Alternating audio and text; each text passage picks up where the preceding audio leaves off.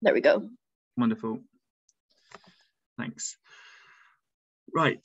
Well, welcome everyone to this final episode of the UK Anthology series. My name is Jamie, and I'm a biology student and a member of RE-PEAT, and we're really excited to present this final episode with you all tonight. So the we'll be first hearing from a video that we made, that we have made here at RE-PEAT, and I won't say anything more about that because it'll be an exciting premiere for you all. And then we're going to hear from Kate Carver from the Great Fen Project, and finally we'll hear from Robert Caudwell from the Lowland Peat Agricultural Task Force. So, peatlands and agriculture. So at RE-PEAT, we often talk about the peatland paradigm shift, and we apply this framework to a range of deeper issues. But agriculture is really an area where the idea of a paradigm shift is quite particularly stark, I think.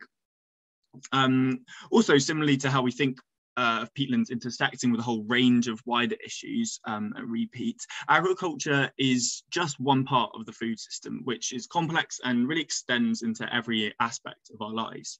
So thinking through agriculture and the food system, we quite quickly get into the realm of quite broad scale societal change, and which is an exciting place to be for a discussion. So through the second half of the 20th century, the agricultural paradigm was to increase production and decrease the cost of food. So subsidies and policies and cultural attitudes all fed into this.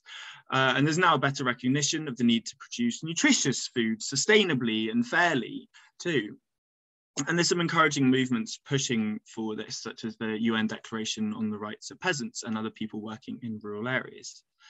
But going back even further to the beginning of agriculture, we see a deeper set paradigm, and that is farming on dry land. And more than that, farming crops that prefer dry ecosystems, and therefore moulding ecosystems to fit these crops, i.e. draining the land. We now know that draining peatlands for agriculture releases huge amounts of greenhouse gases and degrades a valuable ecosystem. But in many areas all over the world, including oil palm plantations in Southeast Asia, but also in East Anglia here in the UK, the livelihoods of local people depends on agriculture being done on drained peatlands. And we can't simply remove these people from the equation and restore the peatland. This is fundamentally ineffective, it's unjust, and it repeats the colonial practices that have caused so much destruction of peatlands. And that's why developing methods of farming that can be done on wet peatlands is so crucial for a sustainable, just future for peatlands. And so I think this topic of agriculture and peatlands is so deep set, really, I think, and is such an interesting topic of conversation from this quite like fundamental point of view of how we produce food from the land, as well as having very immediate relevant policy applications in the here and now. And so that's why I'm really excited to kind of host this webinar and learn more about this. And I'd be remiss as well to say, like, as a biologist and a scientist, like that the science behind it is also really, really interesting, and actually developing these techniques which achieve these goals that we've set out, which is managing these peatlands sustainably and mitigating these emissions. You know, how is that best done? What are the best practices to do that? It's really such a new field in many of these locations that these questions are all kind of still quite active areas of investigation. So yeah, so I'm excited about this, and I'll shut up now, and without further ado, pass on to Bethany, who's going to play the video that we have prepared for this month's episode.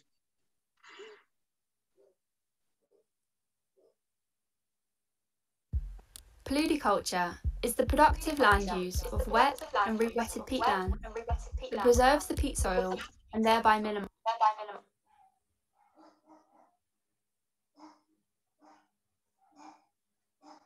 Sorry, I'm just going to check that everybody is on mute just before I go again. Okay, cool. Sorry, guys. You can put comments in the chat just while we play the video, just so that the audio is a little bit clear. Let's try again. Paludiculture is the productive land use of wet and re-wetted peatlands that preserves the peat soil and thereby minimises CO2 emissions and subsidence. Here are 10 paludiculture plants that you need to know. Alder. Alder trees form a symbiotic relationship with a nitrogen-fixing bacteria. Their wood can be used for all sorts of carpentry applications. Bog myrtle. Another amazing nitrogen-fixing plant that's a natural insect repellent and can be used to flavour beer. Sedges. There are loads of species of sedge that are specialised to peatlands. Although we might not eat them, they can be a good source of fodder for cattle. Water mint. Mint can be cultivated on peatlands for use in tea. Its flowers are also great for a range of pollinators. Reed. Common reed was traditionally used for thatching roofs. You can also compress reed into insulation blocks. In China, there's a high demand for reed to make paper. Cattail. Cattail, also known as bulrush, has rows of big air spaces in its stems, which help it transport oxygen. These air spaces make it great as a material for insulation bricks. Wild rice. Wild rice is similar to the domesticated variety that most of us know. It's been a vital food plant for First Nations and Indigenous people in North America for thousands of years, for whom it's also of great cultural and historical importance. In the UK, wild rice is being trialled for cultivation on peatlands. Cranberry.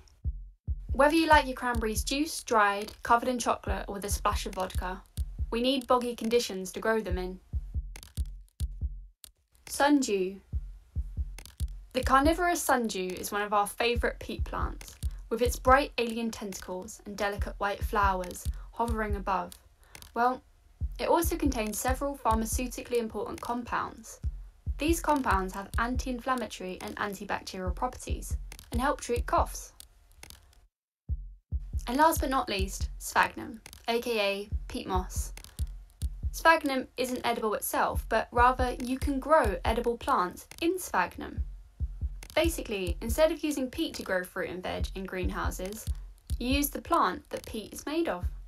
Growing sphagnum for compost means farmers can earn money from re-wet peatlands and at the same time divert demand from peat mining.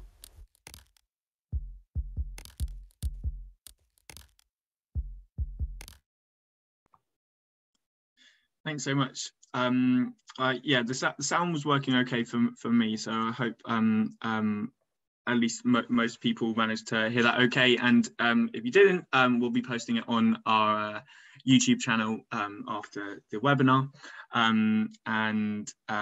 Yeah, and thanks Frankie for those beautiful illustrations, and voiceover was brilliant. Okay, now we're going to hear from Kate Carver, who has a recorded presentation to share with us. Kate is the Great Fen Project Manager. Kate joined in 2020, delivering the Project Partners vision. And previously, following a long career in the heritage sector, so she worked for the National Trust, managing cultural, landscape and environmental heritage in East Anglia. And the Great Fen Project is a huge peatland restoration project taking place in Cambridgeshire, which is a really large area of lowland peatlands, the majority of which have been drained for agriculture.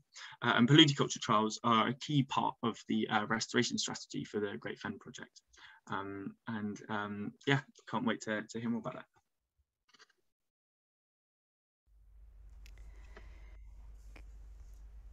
Good evening, my name is Kate Carver and I'm the Great Fen Project Manager working for the Wildlife Trust for Bedfordshire, Cambridgeshire and Northamptonshire.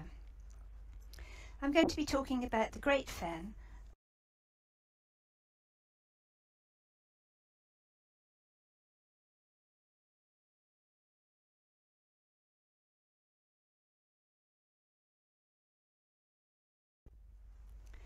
The Great Fen is situated in Cambridgeshire, with Peterborough to the north and Huntingdon to the south. If you look at the map on the left with a little red spot there, right on the western edge of the East Anglian Fenland Basin. This was a vast wetland, a wetland ecology which has been largely lost since 1600 due to drainage for agriculture. And the situation about 20 years ago was, as we see it on the right hand side, so two remnants of that original fenland ecology concentrated into two national nature reserves, Home Fen at the top and Woodwalton Fen at the bottom, separated by intensively drained, intensively farmed arable land, with a resultant loss of fenland species such as the large copper butterfly, last recorded at Woodwalton Fen in the 1850s. So the solution to this was to create the Great Fen, which was the UK's first living landscape, conservation on a landscape scale. We have a long-term vision to create a vast new wetland. At its greatest extent it will be 3,700 hectares, a fantastic wetland for wildlife and for people to enjoy in the fens. To date we own half our vision area, and we have 1,700 hectares under conservation management, of which 1,200 hectares is arable reversion, now transitioning to wetland. How we're doing it, it's being delivered through a project partnership comprising the Environment Agency, Huntingdonshire District Council, the Middle Level Commission, who look after the drainage and flood attenuation in this part of the fens, Natural England and the Wildlife Trust. And really this photograph sums it up. This was a Google Earth satellite flying over from north at the top of the photograph to south, and it got halfway through its flight and then gave up for the day. And so the bottom half shows the landscape as it was, and the top half shows how the landscape looks after we've begun our wetland reversion. And for me, this is the great excitement of the Great Fen. We are pioneers. We're literally changing the face of the earth in our part of the fens. And having created the wetland, having begun to create that matrix of different wetland habitats, the wildlife moves in. And we know that through our extensive monitoring programme. So previously, when I spoke about the wildlife on the Great Fen, I used to show an artist's impression of Eurasian great cranes, but now I don't need to, because we've got the real thing, as you can see from the picture at the bottom here. And that's just another inspiring shot of the shining waters of some of the restored land you saw in that satellite picture. So that's an area called Kester Stocking. Everything we do is based on science. Some years back we had eco-hydrological modelling done of the Great Fen. So essentially this looked at the water resource available from all sources, from precipitation, groundwater, etc. And looked at the topography and worked out which communities, which plant communities could be created where according to the availability of water. So at the top of the map in the north, that's the lowest lying areas of the Great Fen. The land rises as you come down to the south. So theoretically, given the water and given the ability to control it, we should be able to create the wettest habitats in the north, such as reed bed, open water, wet grassland, fen meadow, and then moving south, the drier habitats as well. So essentially we're working with topography, water and soils.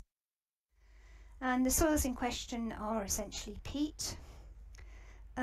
Here in the Great Fen we still have some areas of deep peat. The map on the left shows the peat depths. The darker the colour, the greater the depth of peat. This was from a survey done in the 1980s. The data did not cover the whole of the Great Fen. And actually we're now in the process of revisiting this. We have Cranfield University working for us, looking at the extent of the peat, the depth, the carbon content, and importantly the amount of peat wastage. I mentioned the Great Fen Project Partnership and how we're delivering the project, and we do have a plan, the Great Fen Master Plan, which you can download from our website, which sets out 4 aims for the project. Creating that wetland habitat is one of our aims. And another of our aims is to plan, design and manage the Great Fen to benefit climate change adaptation and mitigation. And we do that in 3 main ways. So firstly, through creating that connectivity so that terrestrial species have corridors of movement to move between our new habitats. We know that with climate change, species are altering their geographical range, such as this willow emerald damselfly. But for the terrestrial species, we need to create corridors of movement. As you can see from the map, we're beginning to get that connectivity in the north of our project, and when I talk later on about our Peatland Progress project, you'll be able to see how we're also achieving it in the south, so we get connectivity all the way through. The second way in which we can help with climate change is through flood attenuation, through providing, well, really through making the landscape more resilient to absorbing excess water. At the moment, Woodwalton Fen is used as an emergency floodwater storage area for the middle level. When they have too much water in the system, water is allowed into Woodwalton Fen. And that can happen at any time of the year. It's particularly damaging in the summer if there are nesting birds. And one of the aims of the Great Fen is to find alternative water storage areas within a landscape that can absorb that additional capacity. And then the third way in which we're helping with climate change is through carbon, really preventing the release of carbon dioxide. As you know, when peat dries out, it oxidizes, peat is physically lost, it blows away, and more importantly perhaps, it emits carbon dioxide. So that brings me to our waterworks project. This is a picture of a fen blow. So this is where the top few centimetres of peat have dried, they've become very dry, very friable. They're releasing carbon dioxide, they're blowing away, and we get these black fogs in the fens. A lot of peat is lost each year in the fens. Not only that, but it pollutes the watercourses, and of course it emits carbon dioxide. We're not the only ones who are concerned about this problem. Farmers and the NFU are very concerned as well. They have a goal of achieving net zero by 2040. So working together, we need to find solutions to these problems. And one of the solutions that we've been pursuing is our waterworks project. In 2019, we were able to win funding from the People's Postcode Lottery for our project Waterworks, which is all about developing more sustainable systems. There are 2 elements of it: to develop a more sustainable farming system, trialling crops that grow in wet conditions, wet farming, and also transforming how people work together for sustainable development in the fens by achieving a UNESCO biosphere designation for the fens. We have project partners to help us deliver all this, Cambridgeshire Acre, who are working on the biosphere aspect, and on the wet farming we have UK Centre for Ecology and Hydrology world leaders in climate change science, and University of East London, who are experts in wet farming, also known as paludiculture, the methodology and the crops.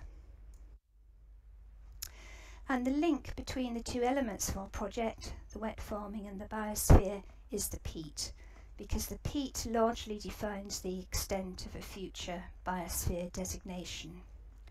We're all facing the same problems in the fens: how we sustain both agriculture and the natural environment, how we manage the water resources, how we protect the peat soils, how we allow for development and support rural and urban livelihoods, and how we tackle climate change. Our project looks at all of these things.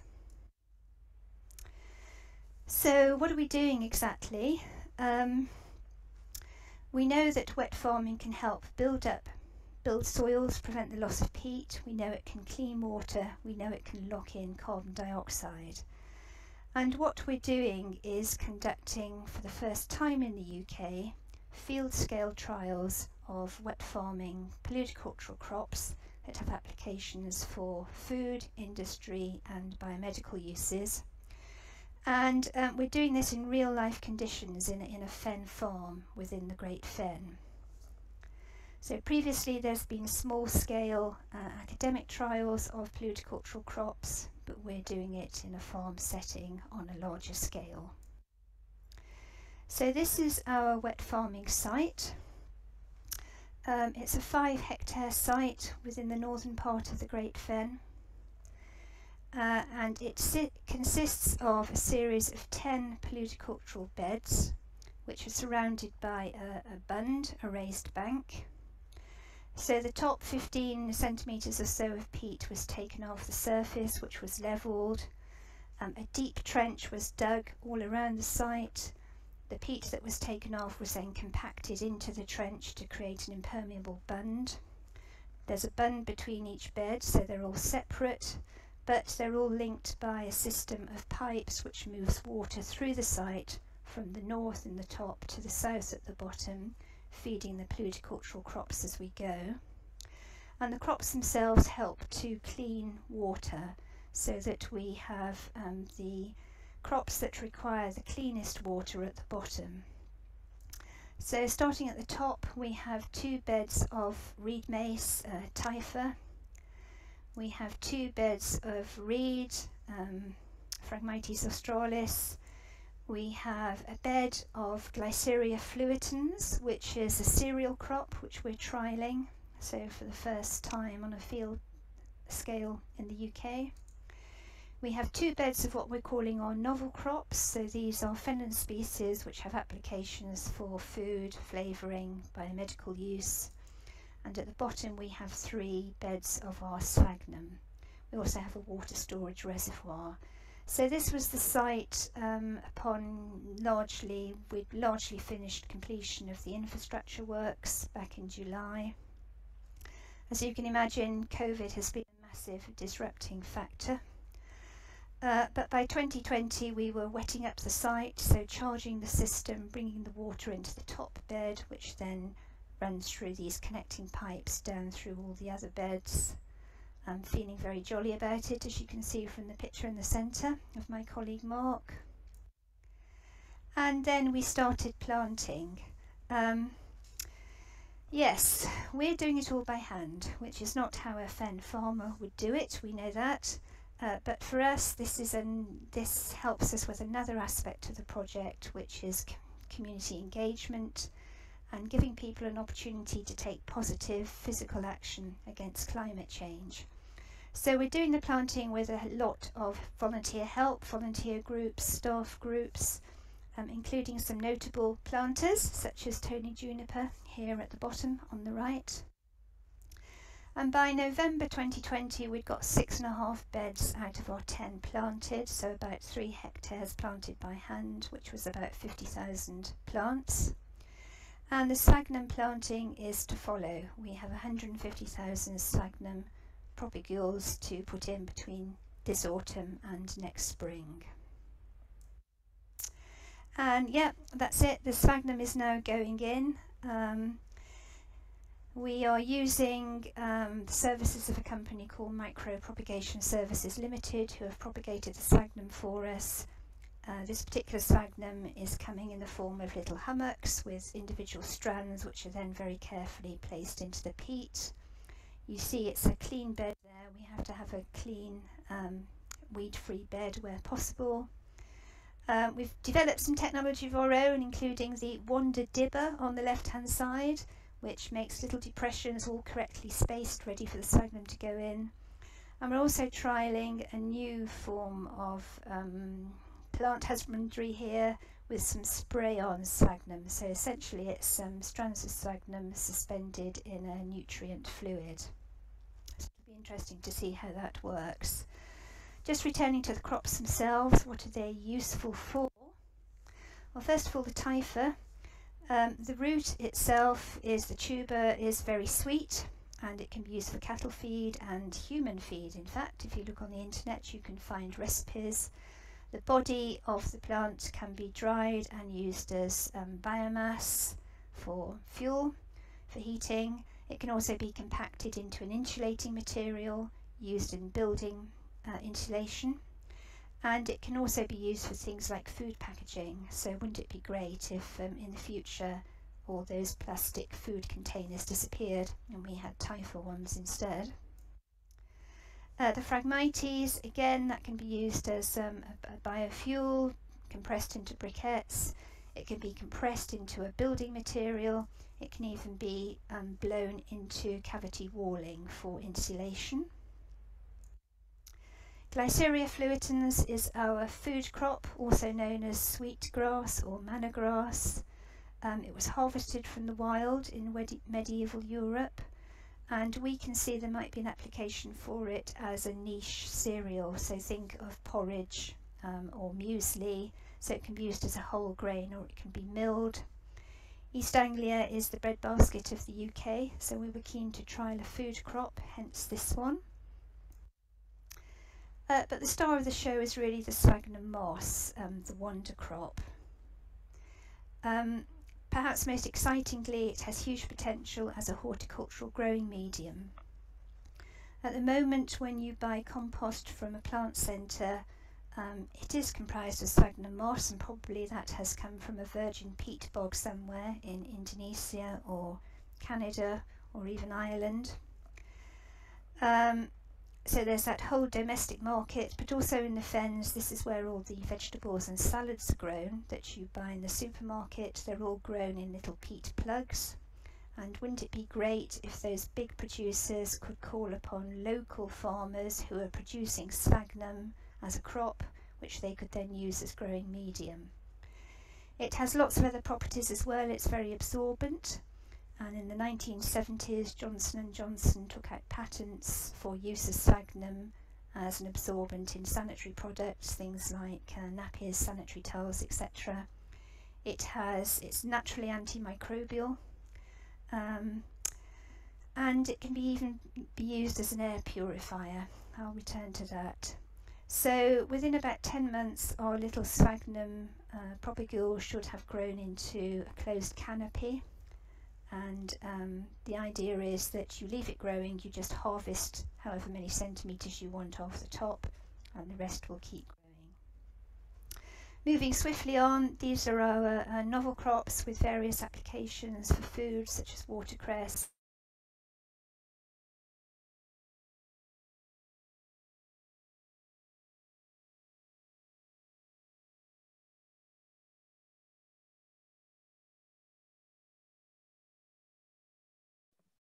I think I might have frozen on Bethany's Wi-Fi. Sorry about that, everyone. Great automated weather station, which is looking at precipitation, humidity, wind speed. It's also looking at atmospheric radiation. We're looking at the water quality. We're looking at the water table, the height of water within the peat. We're looking at, obviously we're monitoring the wildlife usage of the site, and we're looking at crop growth and potential yield and other issues that come with the wet crop husbandry, such as weed burdens, etc. Perhaps most innovatively, we're working with UKCEH, who are monitoring the carbon and methane fluxes from the paludicultural crops and from the peat itself. So essentially they're looking at the balance between the carbon dioxide, which can be absorbed through photosynthesis, and the carbon dioxide which is emitted from microorganisms in the soil and through the paludicultural plants themselves. They've developed this little chamber system for us. These chambers sit on the crops, and they send data through real-time data through telemetry through to CEH, who then do the data analysis. We're working with the University of East London on the crop growth, so they're using their eyes on the bog methodology, which was developed for the IUCN. They're also looking at how the peat is reacting in terms of the peat levels and how the water table is moving.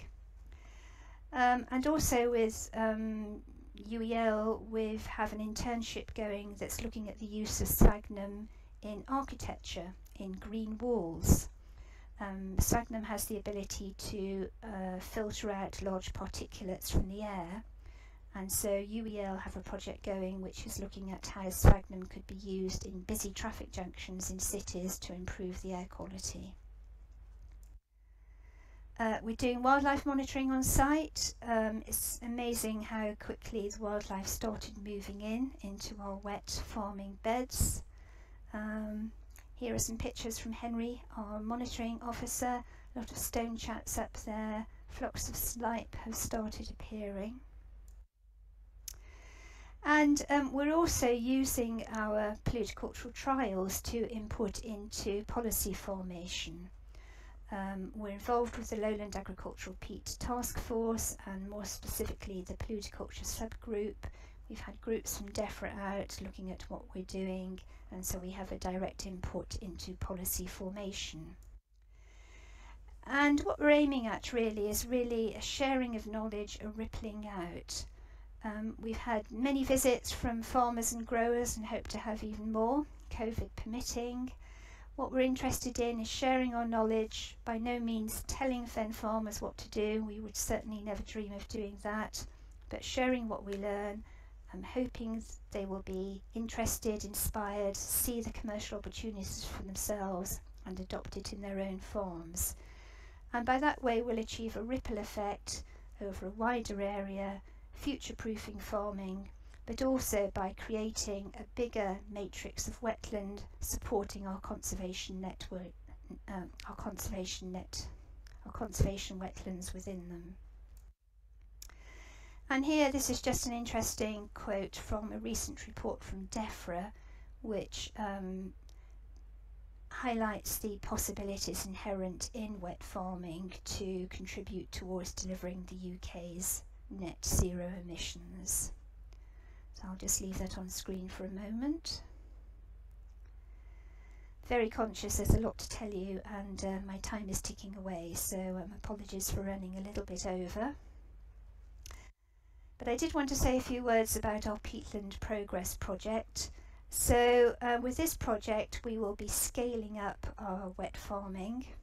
We'll also be achieving one of the key visions for the Great Fen, which is to link together those two national nature reserves, Home Fen in the north, Wood Walton in the south, by creating a physical land link between both of them.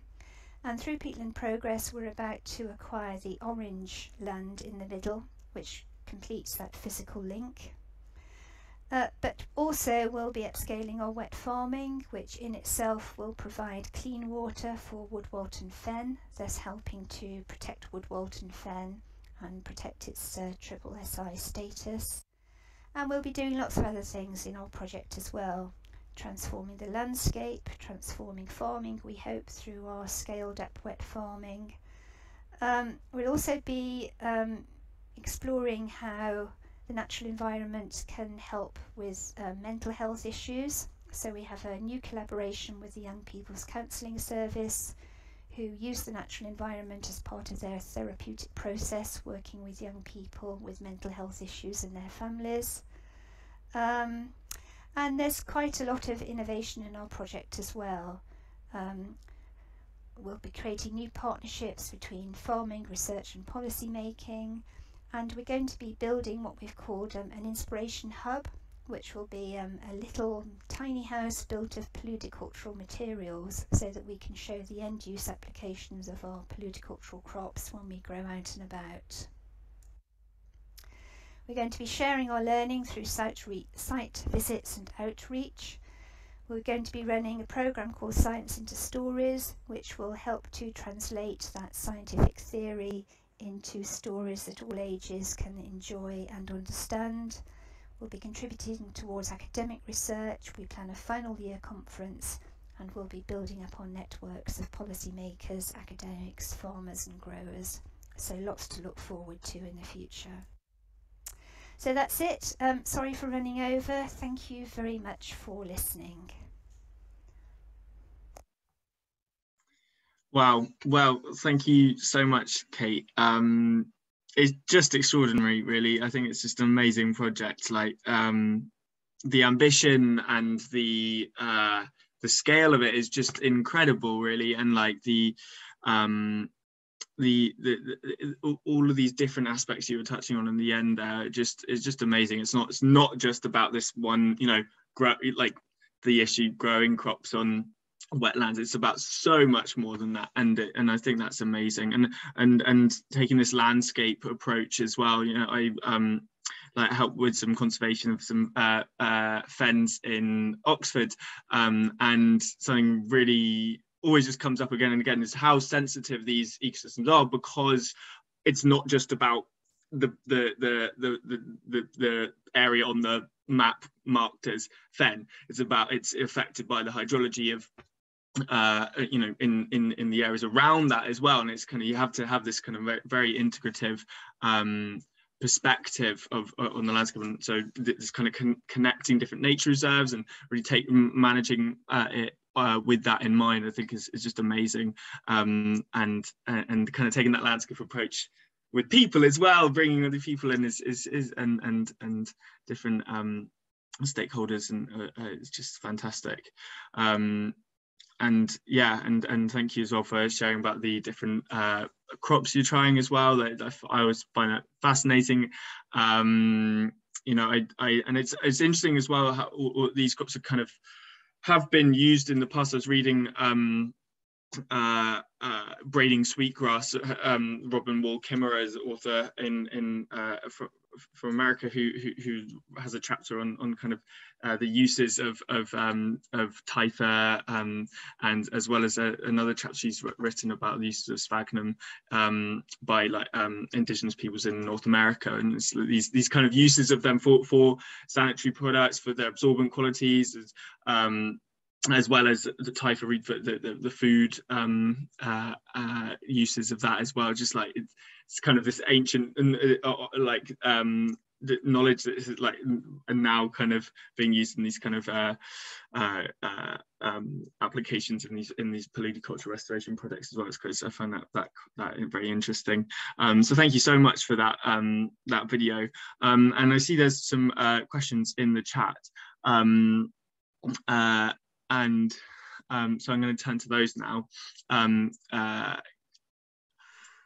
So Alison Curtis asks, how are local schools and education centres getting involved to raise hope and awareness? Okay, so hello everyone, can you all hear me? Yep, okay, good. Well, do you mean in the Great Fen generally, or do you mean through our Waterworks project to begin with?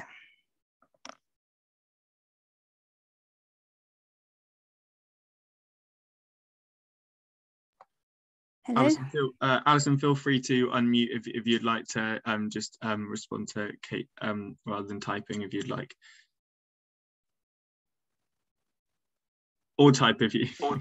Okay, got it. Yes, sorry, I was particularly interested locally with that particular project. With the Waterworks project, yeah. Yes. Yeah. You better mute me again because I've got noisy dogs. Okay. Okay, right. The honest answer is not as much as we would have wished because of COVID. So we started the site works we started them around about spring 2020. We had to stop because of COVID and the first lockdown and all the rest of it. We weren't allowed to have any volunteer visits, site visits. We weren't allowed to have any school visits, etc., etc. And so that situation has not really fully resolved itself because schools still aren't largely doing visits out of school. However, we're always going to be there. So, so hopefully when the situation improves. But speaking of the Great Fen generally, we have another wing of the Great Fen, which is the Wildlife and Community section, which is based at our countryside centre in Ramsey Heights. And I didn't really talk about their work because, I could talk about the Great Fen all evening and we're not here all evening. So, and they do a huge amount of work in school. So curriculum-based work, they do preschool work with a little bugs club. They do family activities in the school holidays. We do outreach activities to people with cognitive impairments, such as dementia sufferers or stroke victims or whatever. So there's a sort of huge supportive program that gets the message of the Great Fen out to as many audiences as we wish, as we hope we can reach. Thanks very much, Kate. Another question from Bethany was, I was wondering a little about what the neighbouring farmers thought. I heard from some people in projects in the Netherlands that one of the major obstacles they faced was working with neighbouring farmers and making sure they were okay with the re-wetting. Okay, so thinking about the Great Fen generally, which is quite a controversial vision, if you like, because we're taking land out of arable production, arable reversion, creating wetland. So I can honestly say there's a whole spectrum of response to this, ranging from very supportive to very unsupportive. The very supportive farmers, so for example, if we're buying land or if we're buying out the reversion of a tenancy, we always try and involve the outgoing farmer with the creation of the new wetland. So offering contracts for seeding, putting the new sward in, or from hay contracting or whatever. On the back of that, we've had a couple of farmers who have created whole new farm businesses and farm income streams because of their new contact with the Great Fen. So one in particular I'm thinking of who has a hay business. We're also able to support small rural enterprises through the conservation management, so through grazing. Because we have a lot of transitional grassland, it has to be grazed. And so we've now got 6 or 7 grazing businesses. So people who bring their animals into the Great Fen, we have a system of summer grazing licenses and winter grazing licenses. And very often these are people without family farms, but who want to get into farming, want to get into agriculture. So very often young people. And then on the other end of the scale, we've got farmers who simply want to carry on farming in the traditional dry arable way. And even within our Great Fen Vision area, we've got land which we own the freehold of, but the leasehold is still held by 3 generational AHA tenancies, so Agricultural Holding Act tenancies. And if those farmers want to carry on arable farming, then we can do nothing to prevent that. And that's one of the great challenges of the Great Fen, because we don't have complete hydrological control. So we can't start wetting up the land willy-nilly. We have to make sure that their dry farming areas are protected and they can carry on. So it's a question of managing these relationships and managing the expectations. One thing that we have felt, which has been very helpful, and this really sort of probably hints back to something Alison was thinking of when she asked that question. We've also used heritage a lot and the stories of the landscape and stories of how people lived to connect with local communities and local families, local farmers, local communities. And that's been a huge asset to us. So people who aren't remotely interested in nature or nature conservation, but who are interested in, their family and their family's place on the land and the heritage and history and the stories, it's a way of engaging with them. And a really good example of that was in 2015, where we dug up a Spitfire. So in 1940, a Spitfire came down just east of Home Fen into land that now belongs to the Great Fen. And we were re-wetting this area. And we did a massive project to dig the Spitfire up, basically. And it was a huge project involving the Ministry of Defence and a group called Operation Nightingale, which is a group of veterans who use archaeology as a therapeutic process. We had Cranfield University involved, all sorts of people were involved, local schools. We did a big thing with the local school in Home Village. And it resulted in a week-long dig, including some very moving elements of that with memorial services and all sorts of things. And it created a huge amount of media coverage, the most the Wildlife Trust has ever had for anything it's ever done. And it connected with, a really wide community. And we now have a permanent memorial on site, and every year the local community comes and does a memorial service on the 11th of November. So that's just one good example of how heritage can help link us into those local communities. Thank you so much. I hadn't heard that story before. It's really, really moving and really fascinating. We've got a film all about the Spitfire, by the way. You can... Oh, okay. Definitely, yeah, I'll definitely check that out. Yeah, it's won prizes, the film, that is. Oh, wow. Won various film prizes. But yeah, no, you're so right about that power of using heritage to kind of connect people and stuff. I mean, and peatlands, we talk about heritage and peatlands and archaeology and this a lot. But having something so recent in some ways for peatland heritage, often we're thinking about thousands of years old bog bodies and things like that. It's very interesting to hear about the Spitfire. What I probably should just add, Jamie, is that thinking about the Waterworks project, as I said on the slide, what we're hoping to have is a sort of ripple effect to, spread that knowledge, spread that interest amongst farmers and growers and producers. And, we're not saying this is the only answer to climate change. We're not saying that this is the solution for farmers to adopt. But what we're saying is that, if you're a small fen farmer, for example, and you've got an area of your farm that's always lain wet and you've never been able to do much with it, and perhaps want to try something with it that might produce a bit of an income for you, this could be an answer. And for some of the bigger growers who are, quite a long way down regenerative agriculture road anyway, this may be opportunities for them as well. So, what we really want is to have some early adopters who then spread the word amongst their own peers, because the best way for farmers and landowners to adopt new ideas is not us telling them or showing them, but through through peer group transmission.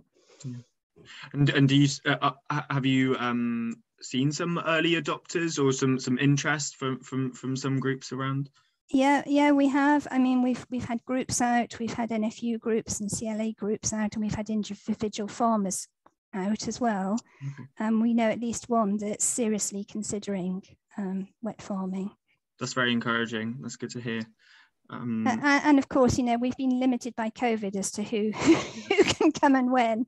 But the site will always, as long as we can fund it, the site will always be there as a resource for people to come and visit and explore new ideas with us. Brilliant. So I think that pretty much answers Kate's question as well. But just to add, she highlights that it's so significant that 52% of agricultural CO2 comes from lowland peat farming, if I understood this right. I'm not sure that this is widely known at all.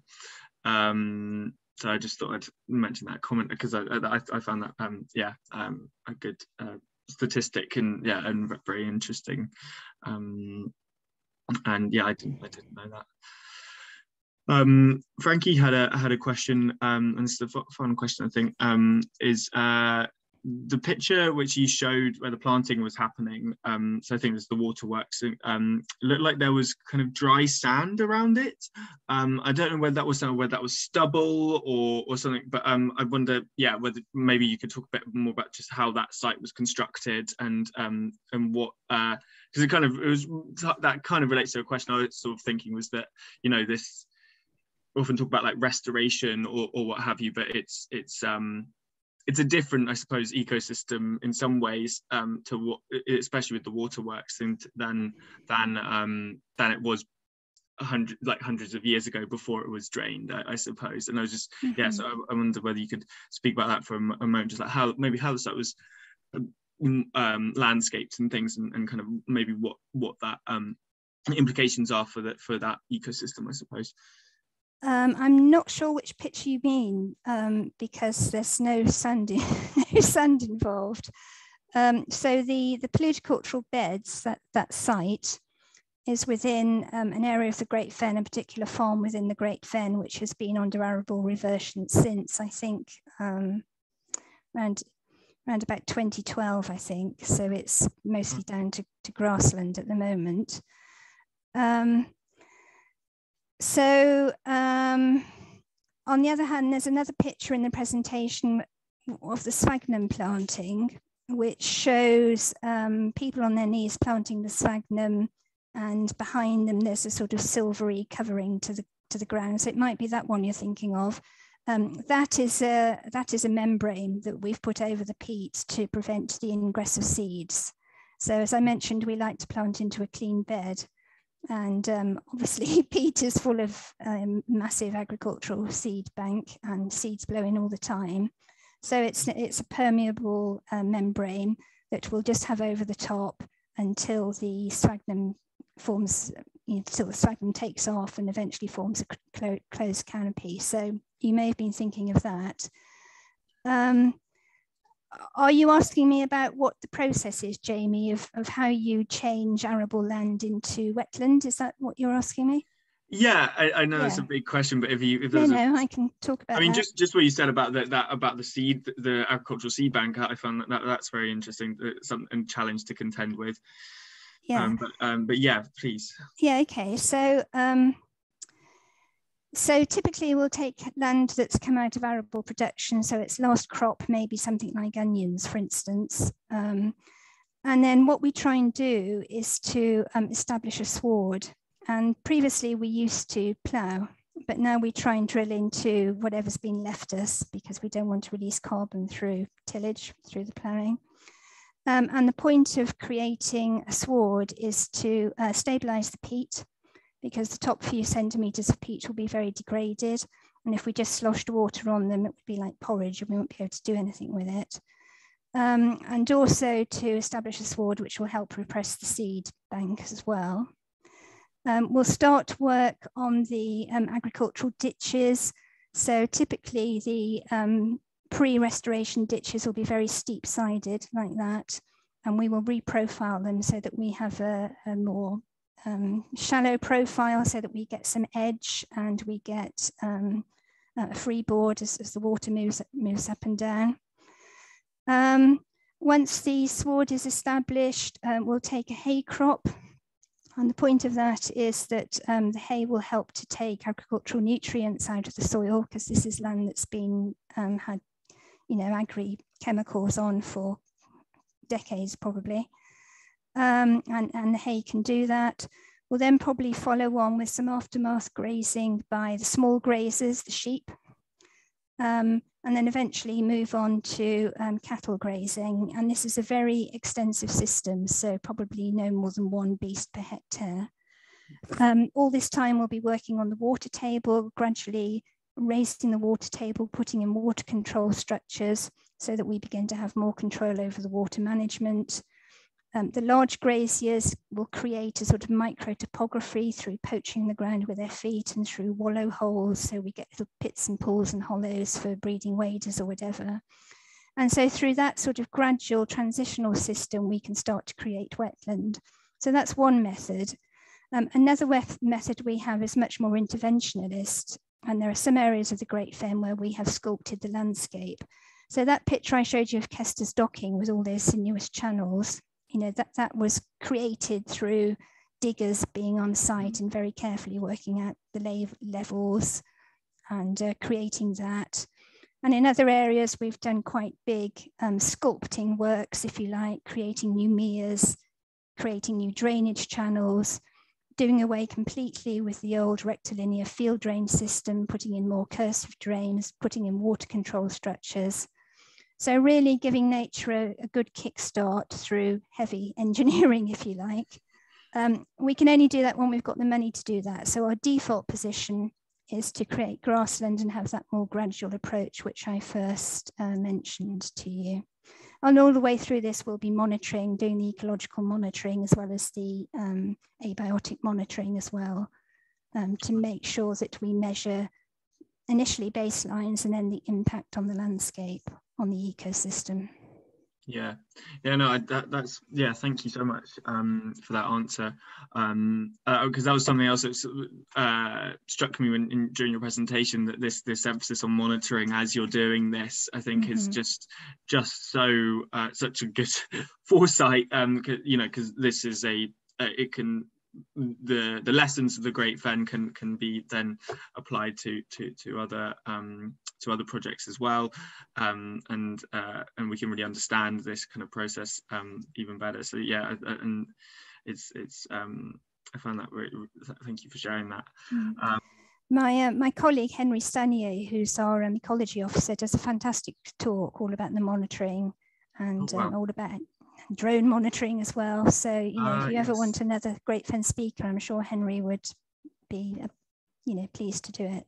Oh yeah, thank you for the tip off. I hope Henry doesn't mind being volunteered. He doesn't. He does lots of talks, and he's got the most fantastic slides and animations. He's much more accomplished than I am with PowerPoints. Yeah. Well, I thought you were very, very accomplished, and that was a fantastic presentation, and just a great talk, and I feel like there's, from what you've hinted at, there's even more really to kind of find out about. So I encourage people to kind of look at the website and stuff, which I've had a good browse of before, and there's some videos on YouTube, I believe, as well, and so we can really and if any of you are local to the Fens and want to come and plant some sphagnum, then we'll be doing it all spring. So yeah, fingers crossed I'll be able to get there in the spring, I think. I'd love to come and visit. Okay, brilliant. good. Well, thank you so much, Kate. I think we'll move on to our next speaker now. I'm going to introduce Robert Caudwell. Robert is the chair of DEFRA's Lowland Agricultural Peat Task Force, which was mentioned in Kate's presentation, and as well as being the chair of the Association of Drainage Authorities. He's got over 40 years experience in arable and horticultural farming. So the task force is looking at more sustainable peatland management options, including innovative ways to manage water levels, the effects on flood risk, farming profits and food production, as well as long-term opportunities for paludiculture. Without further ado, I'll pass over to Robert. Thank you, Robert. Thanks very much, Jamie. Some brilliant presentations. I think I really enjoyed the video and Kate's presentation. I have had the opportunity to visit the Great Fen on one of my trips around the country, so I really enjoyed that. I'll just explain to the start for anybody who isn't aware of what and how the task force came about, what it is, and why am I chairman. So about 2 years ago, DEFRA asked for expressions of interest around the country of people involved in peat management, lowland peat management, so there were expressions of interest from our own organisation, Association of Drainage Authorities, but also from the NFU, CLA, CEH, that Kate's mentioned there, RSPB.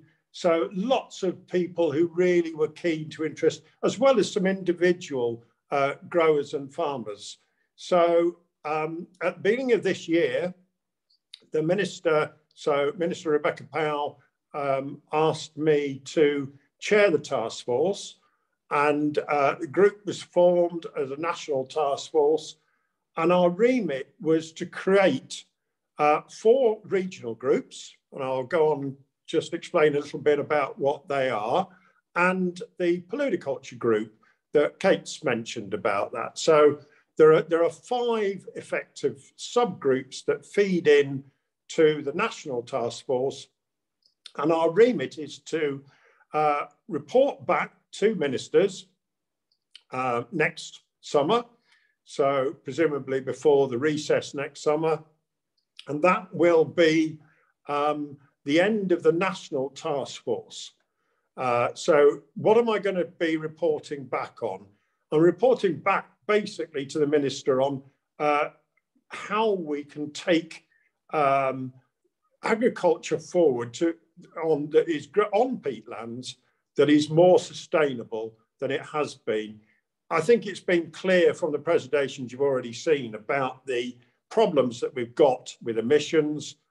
Peat is one of the, well, it is the biggest source, more carbon stored in peatland than it is in the rainforest. Hugely important on an international scale. The minister's already also made it really clear to me, this is not about displacement. So what do I mean by that? This isn't about moving production outside the UK and then just growing it somewhere else on peat elsewhere and saying, well, that solved the problem, because clearly that hasn't.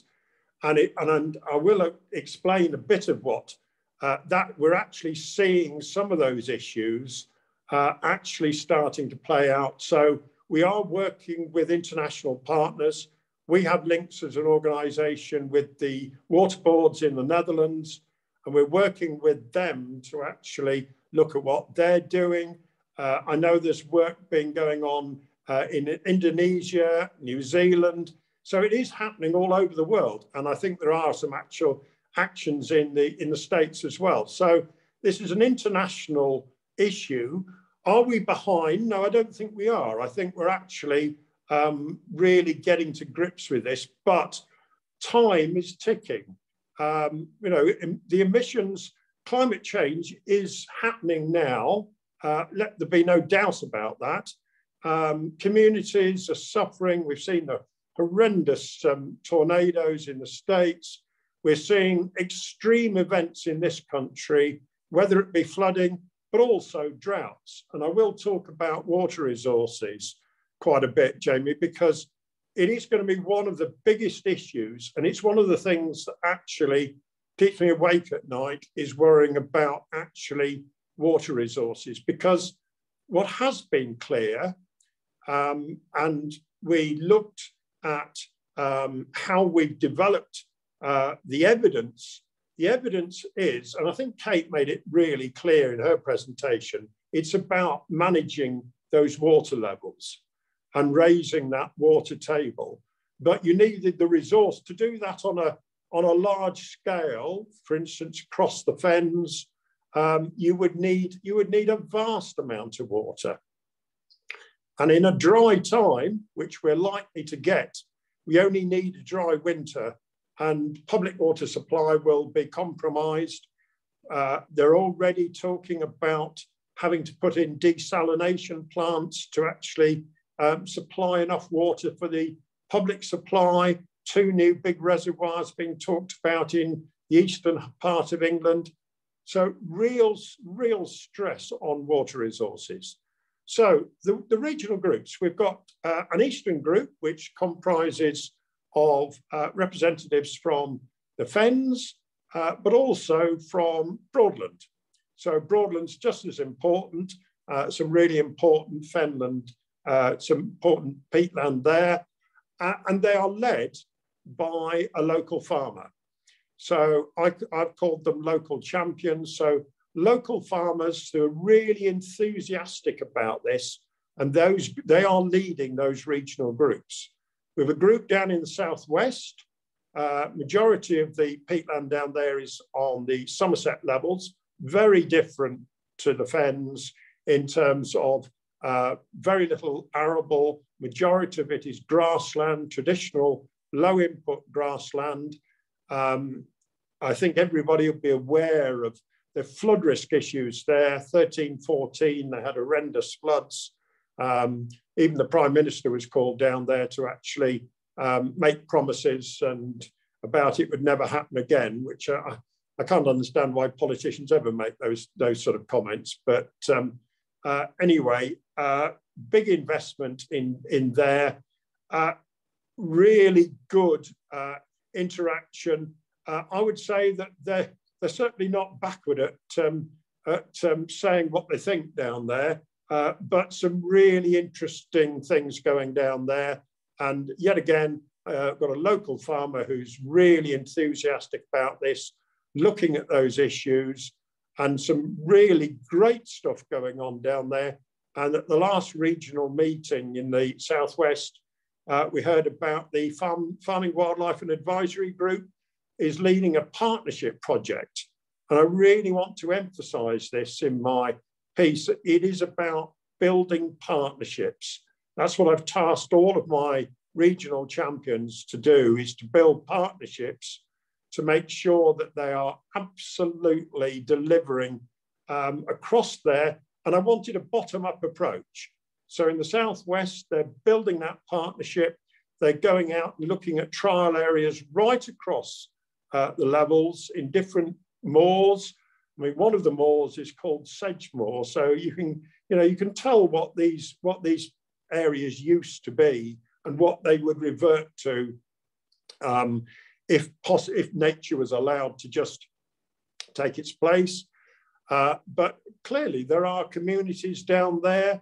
There are people who live down there, but there are also, communities who farmed for generations down there. A lot of dairy farming and a lot of extensive beef farming. So they're looking at different water level management. It is quite a wet area, and their flood risk management is just as important as managing their resources in terms of that. Our next group is in the northwest, where we've got really enthusiastic lady, first generation tenant farmer, absolutely fantastic, a great find. And she's really leading the farming community.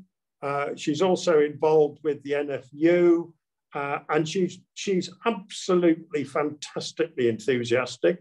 I was over there looking at the carbon farming trial that the Lancashire Wildlife Trust are doing there. And she's led farmers groups there to look at the commercial opportunities that could be there from farming in wetter areas. But yet again, even in the northwest, they found that actually water resources and having enough water to establish the sphagnum beds was really the problem. And that is something that we really need to work on, and how we can do that, whether we can find water resources without taking away from public supply. Certainly don't want to be using the public supply of water, but there's plenty of water which we do normally either sluice or pump out to sea, which we could actually use. And I think Kate talked about it, about polishing it through, cleaning it up through these beds. And I've seen Lincolnshire Wildlife Trust do some work on that. But there's some really good stuff that actually happening there. And I think the farmers were so enthusiastic there when they looked at the commercial opportunities, and they're particularly looking at peat replacement. So looking at using sphagnum as a peat replacement. And to me, that's a great sort of circular economy, if you like, about not just restoring the peat and preventing emissions, but also preventing extraction, which is still happening today. I mean, it's unbelievable that actually people are still, and last week there was a debate in the Republic of Ireland Parliament about actually reissuing licenses for commercial peat extraction. I'm not talking about which they have a very traditional peat sort of people for burning in houses where they can take blocks out, and that's been managed because they've had a peat committee for a long time, so they were well ahead of the game. But there's been pressure from politicians to actually restore that for economic gain. Let's be clear about that. That will be a really backward step, and I hope that that doesn't happen, and that they really look at the bigger picture and think, crikey, you know, we mustn't do this. I know that is still some happening, and there has been some issues about use of peat in the horticultural sector, but we've still got garden centres that are selling peat-based compost. There is no, it's been on a voluntary basis, and to my mind, or that is not part of my remit, but I will be making it clear to ministers that if they want farmers and growers to really be enthused about this, they have to show leadership on that and actually make sure that they really are intending to stop extraction of peat, because that will then drive the opportunities for market replacement of that. And I think that's something that I'm quite passionate about that we need to do. So our next group I want to talk about is in the northeast. Sorry. So the northeast, we've got a group, and we're looking from around the Humber. So we've got the Humber Head levels, Isle of Axholme, led by a farmer who he's had a government grant to do some fantastic work on. He's a organic horticultural producer. He's moving all of his production inside.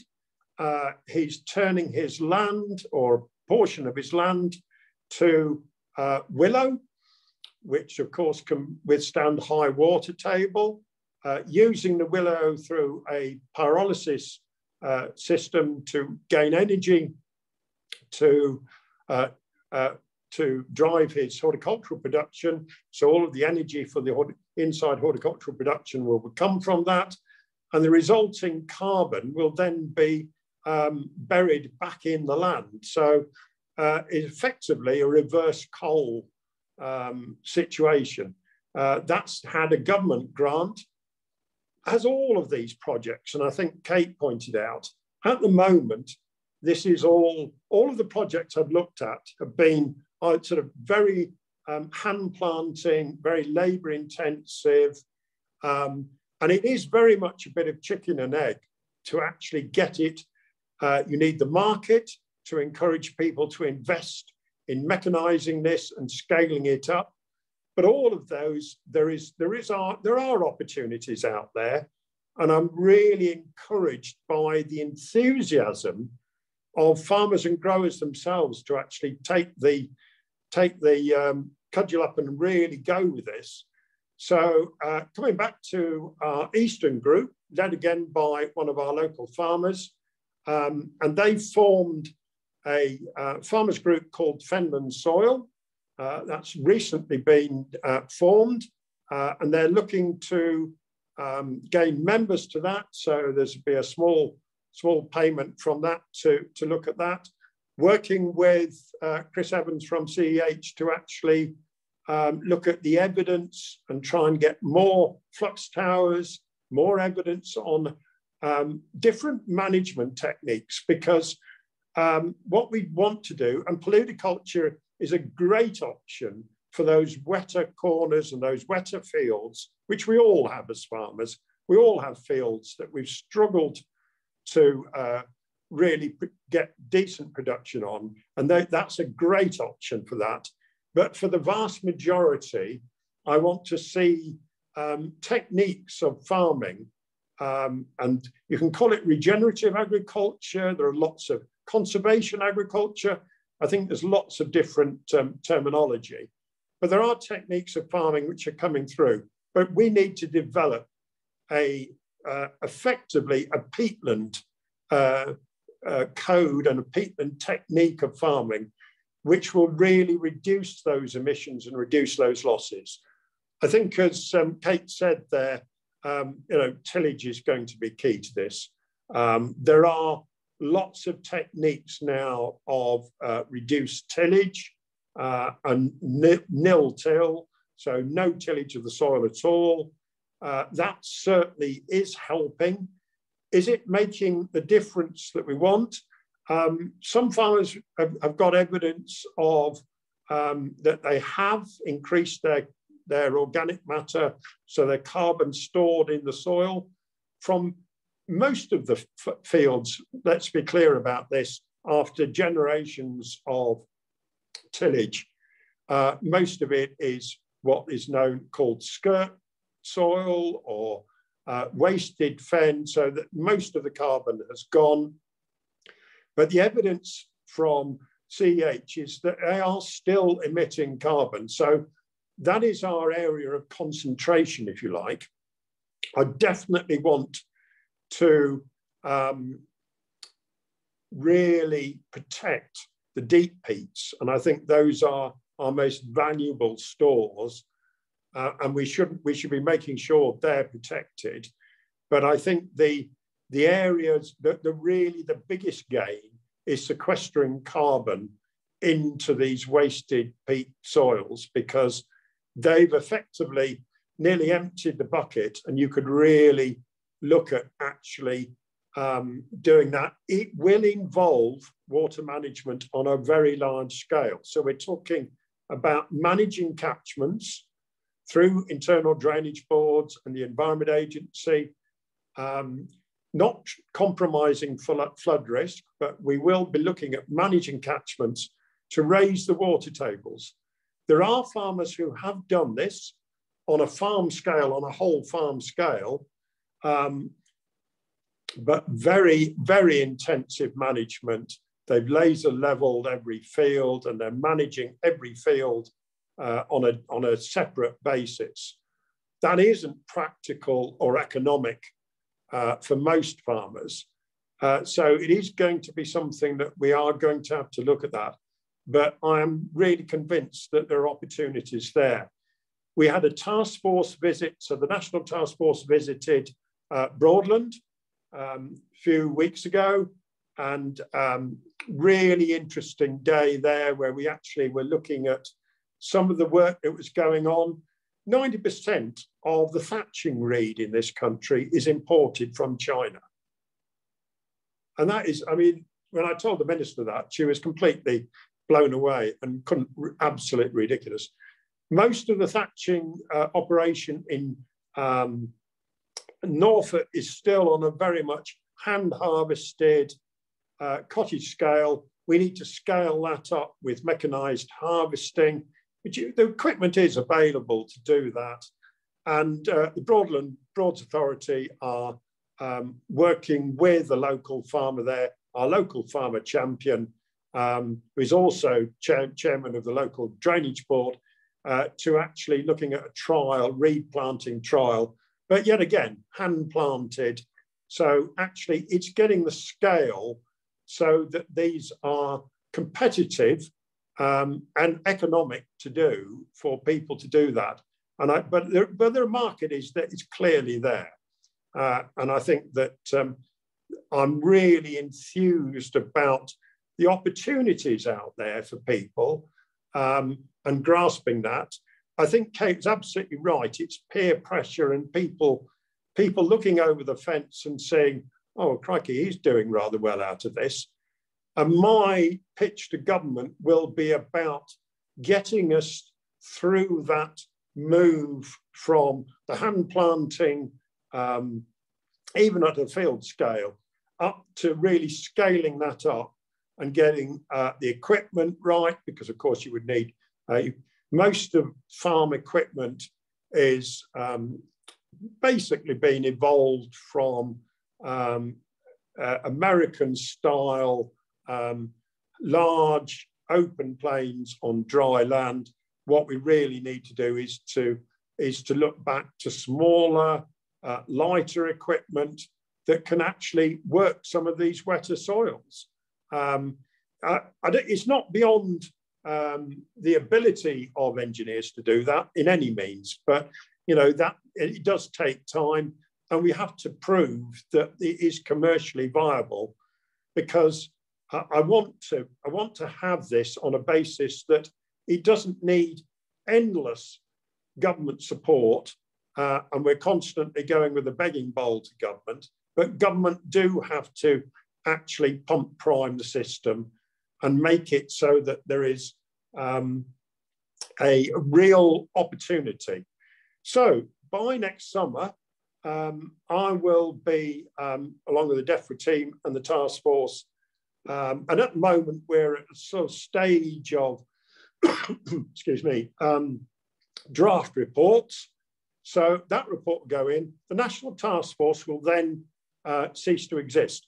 What I'm hoping is that the regional groups, as I've explained in the East, they've set up their own Fenland soil group, and the regional groups will effectively evolve into their own systems. And that seems to be happening already and starting to really happen and happen without me having to push it. But that's certainly what our ask is, that those groups then evolve into something that has their own governance, is self-sustaining, but really starts to, and from a start when I think a lot of farmers all around the country were pretty suspicious and were not exactly supportive, there's a real feeling of enthusiasm and hope for the future. And I think that is absolutely great. And I'm more than happy to have a debate about this in time that you've got left, Jamie. Thanks so much, Robert. Yeah, no, it's a really interesting presentation. I've kind of read about the Lowland task force and been quite interested in it, but haven't really appreciated this kind of structuring of how it's these regional groups. And I think that's such an exciting plan for this. It doesn't end after the report has been filed. So thank you so much for that.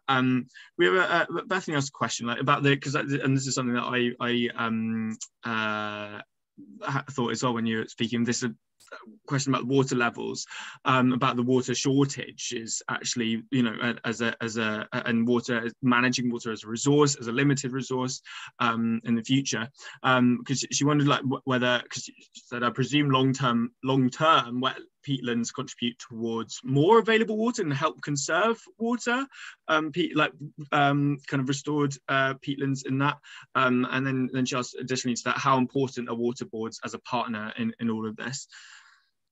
Well, the water boards, so we work with the water companies, the Environment Agency and the internal drainage board. So all of those together are hugely important in this.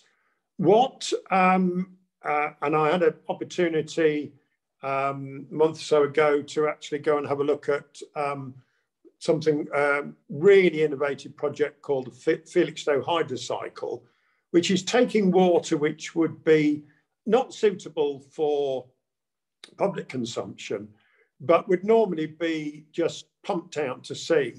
And rather than doing that, it's taken back to refill local farm reservoirs, but also recharging aquifers.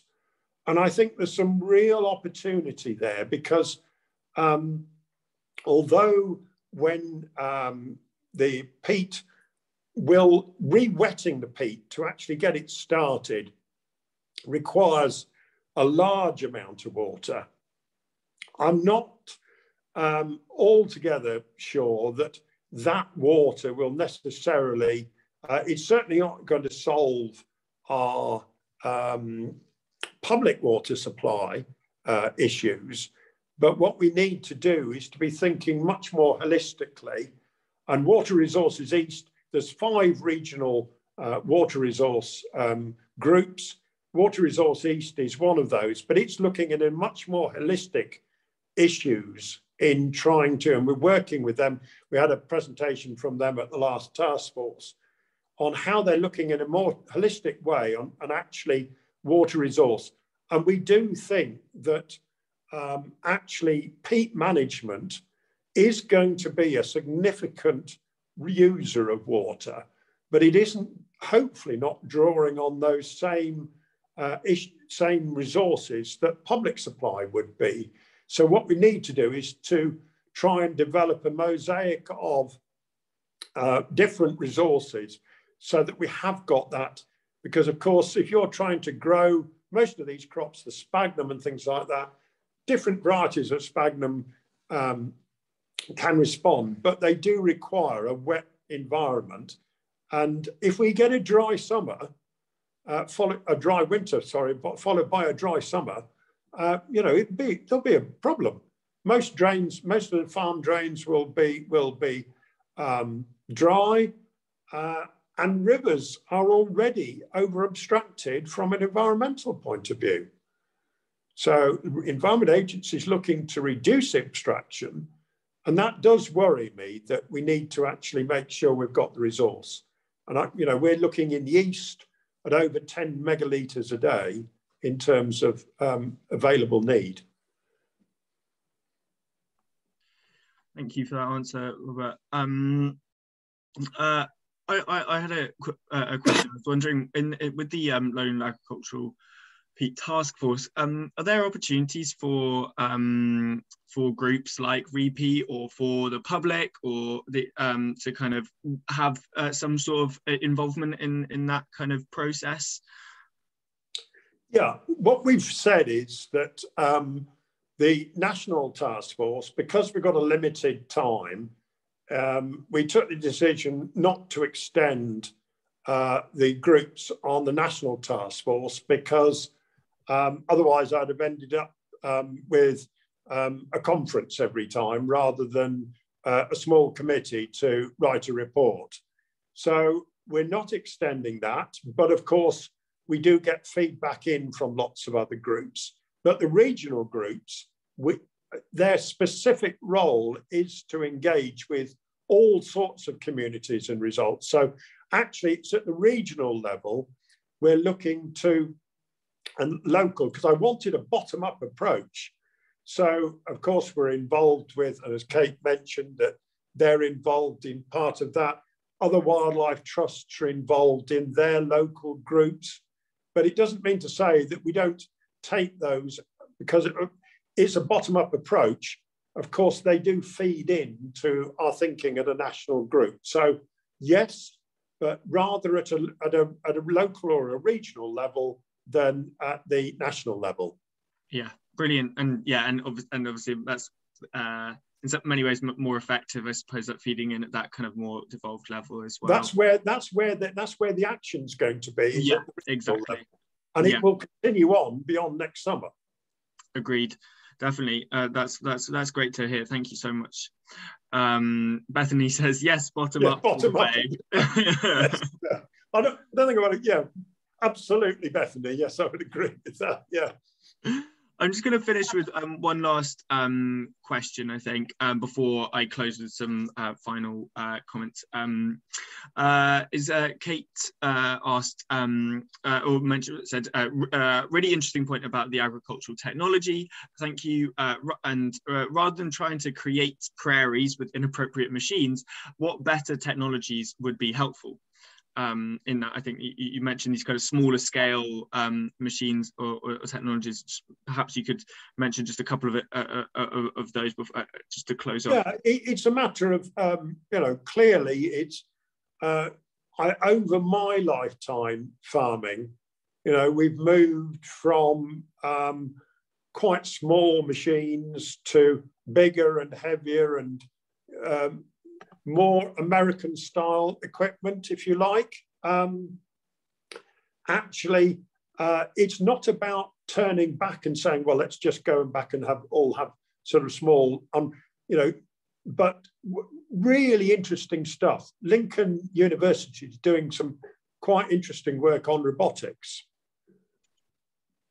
If you have a robotic machine, either planting or satellite controlled, actually you don't need the weight.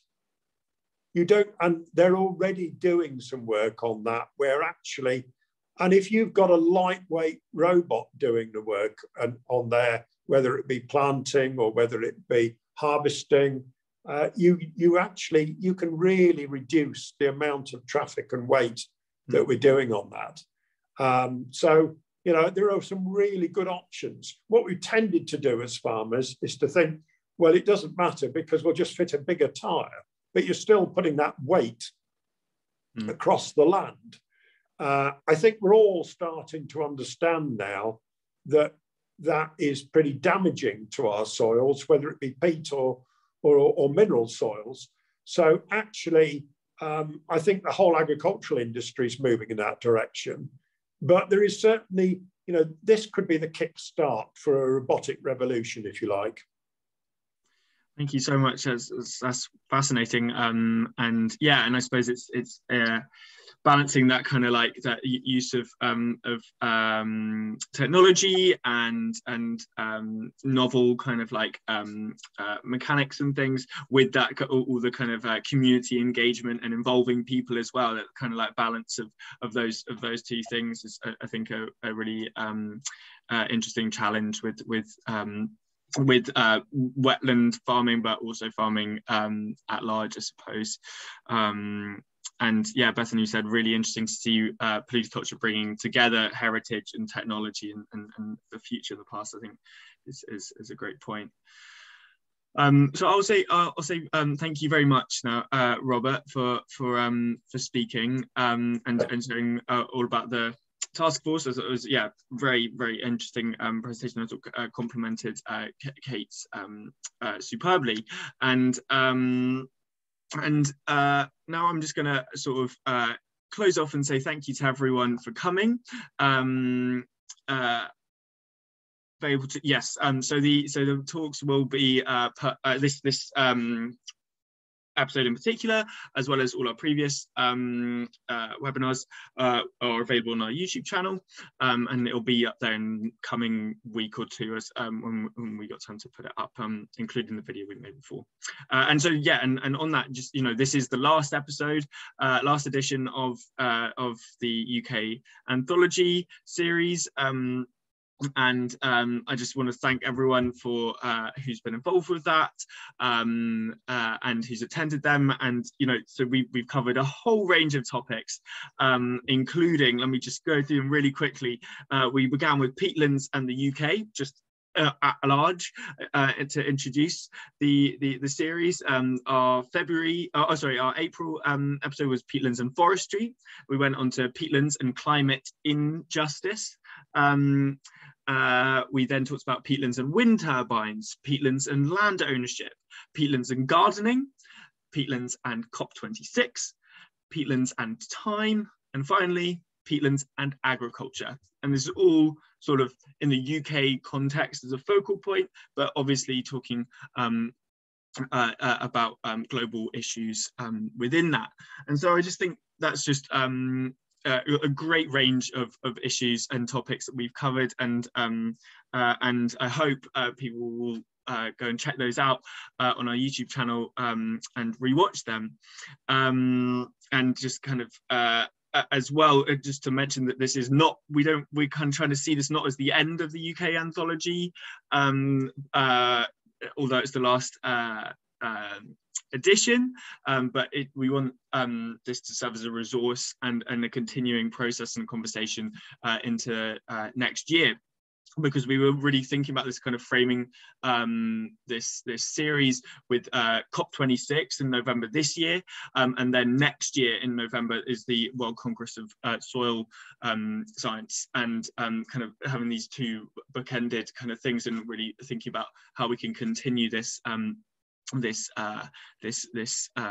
project into the next year. And, you know, and if anyone's watching that has ideas for that and wants to be involved, as always, please get in touch with us. We love, as we've learned this evening from the speakers, the importance of partnerships, and that's something we're really all about at RE-PEAT as well, collaborations and learning from each other. And so yeah, if anyone wants to work with us and talk to us, then please get in touch. So yeah, and so yes, and that's all I wanted to say. I just want to thank everyone once again, and everyone at RE-PEAT who's put on so much hard work into this series, as well as all of our participants and attendees. So yes, thank you so much everyone for coming. Thanks everyone, have a good evening. Thank you. Thank you. Bye. Thank you. Everyone, bye.